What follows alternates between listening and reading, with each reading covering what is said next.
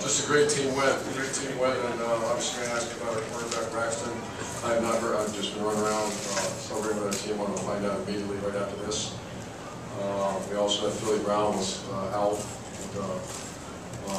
Got hit in the head, and we lost Evan Bogard. I'm not sure the seriousness of his injury, but it doesn't look good to his knee. So right now we're on fumes as far as special teams in certain positions. So we got to regroup fast and got to get a lot better. However, some of the efforts I saw tonight were legendary. I mean, that was a moment that I'll certainly never forget. And that was a quarterback from jogged in the game, right-hander, and just did a heck of a job.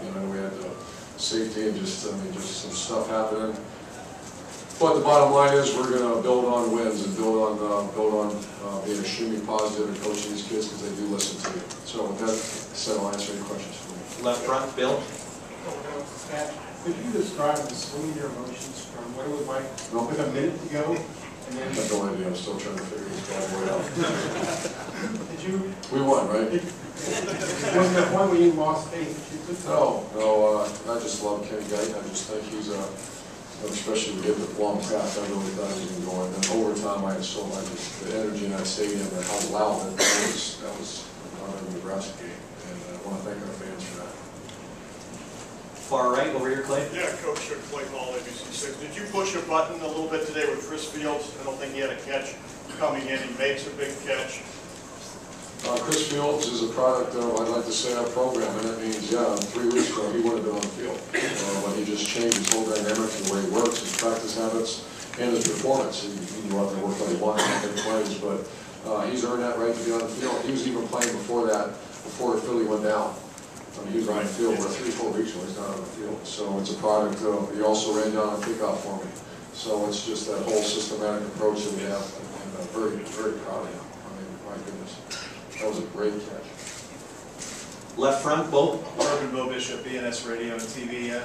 When you put it all into context, and I know you said you probably haven't been able to just yet, but I'm just wondering if maybe that's kind of why you get back into coaching, the ebbs and flows of that game. I'm sure you lost some hair a little bit in it too, but have you in your life seen anything like that with everything you guys went through? I don't know anything like that, not where we're at injury-wise.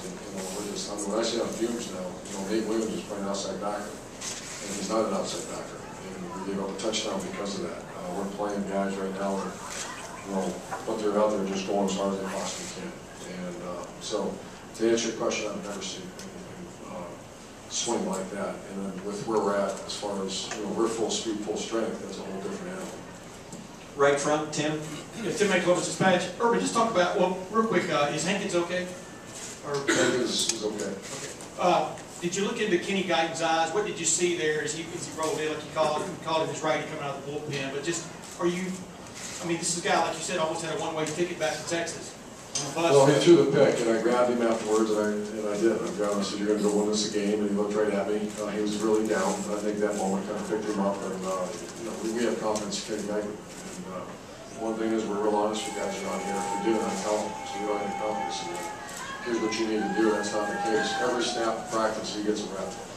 He's done that over and over again in practice. The cross, we call 860 cross. And, but after that interception, we all went back to him. I didn't. I just grabbed him. And I said, "We'll be right back. We're going to win the game here." He looked right at me and said, "I got you, coach." And I think he needed that because how many times has he been in this situation? How many times has anybody been in that situation? Left front, Steve. Hey, Coach. Steve Howard, Buckeyes. I want to ask you about your defense. I know they gave up a couple big plays, but in the fourth quarter, slamming the door in the overtime, I don't know that they got any yards in the overtime, just the job they did in the fourth quarter of the overtime. Yeah, I thought they played well the whole day. I thought one was obviously a mistake by Nate Williams, who's playing outside linebacker. Josh Perry, true freshman, goes down. Nate's got to play. Never practiced. He couldn't get that rep in practice this week, but he made plays after that. So I thought our defense, it might have been their best performance. Obviously, the first one was a kind of a trick play, a double wheel out of the backfield. And you take away that play, which you can't take away that play, and a kickoff return for a touchdown, and our defense can do well. Right front, Bob. Columbus Dispatch. I know you love Kenny Guyton, but 47 seconds left, 61 yards, no timeouts. backup quarterback. What are the odds of that? I knew it from the, no. I didn't know that was gonna happen. How much time was left? 47 seconds. 47 seconds. Six timeouts. No timeouts. Yeah, that was, I mean, I just can't say enough about it, but you know, it's a kind of recurring theme every time we bring up his name. I think that's the same thing as a coach. He prepares, we call it competitive excellence. And competitive excellence is simply when you work so hard, when the numbers call, because of so many reps, you can make a play. And it's just a tribute to that kid. I mean, he is a special guy. He, you know, even if he, I hate to say this, even if he doesn't complete that pass, that's a special kid. He's ready, and he's all Buckeye now. And that family has to be very proud. I know they are. I mean, what are you kidding me? I mean, just what kind of kid he is. And I'm not talking about a game-winning touchdown. Just what kind of kid he is, what kind of team player. Far left, Austin. Austin Ward, ESPN.com. Urban, do you have any idea how severe the injury is to Braxton? And when I just came up here. I'm going to go right from here and find out. and when you put Kenny in the game, is there any difference at all in the package he has, or he has a full deal? Yeah, he's a little bit different. Not so much packages, the calls we use. You know, he's not quite the runner. We ran just as different calls, but it is different. Couple more questions. I Jared. want to mention Jake Snowman too. I don't know if I did, but he played his tail off, and he has the last 2 weeks. We had a little come to, you know what, meeting because he wasn't playing well. He's you know, he's playing okay, but once again, I think one of the things that I love so much about our program is direct conversation and direct honesty. And he wasn't playing very hard in these slants, and he did it. He played okay, but okay is not good enough for a guy like that. In the last couple of games, he played lights out, and today he played great. Far right here, Jared.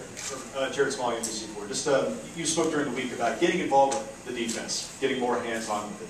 What evidence did you see of the conversations you had with the staff this week that showed up in the field on those fourth quarter drives and those stops you had to get?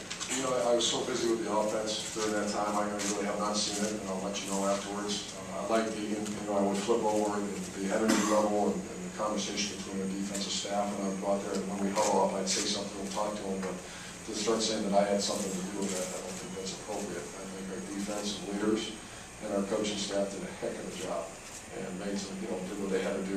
Once again, now, these injuries aren't going away real fast, so we still got some more work to do, but I think that we played good in the fourth quarter because of some, you know, T-shirt I gave them or some, you know, catchy sprays. That's not fair. That's not appropriate.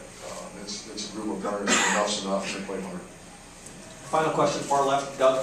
Doug Lamreese, Inside Dealer. Urban, I know you don't know about Braxton yet, but when you were out on the field with him, what was your level of concern as you sort of saw him out Like there? my son, and you know, all these guys are saying with Bogart, and I just have concern, and especially, you know, I think it's you know, ahead, and that concerns all of us. So I'm going to go find out right now. And then last year, this team, when Braxton got hurt at Nebraska, fell apart. What was the difference for the team to be able to hang in there as Kenny came in?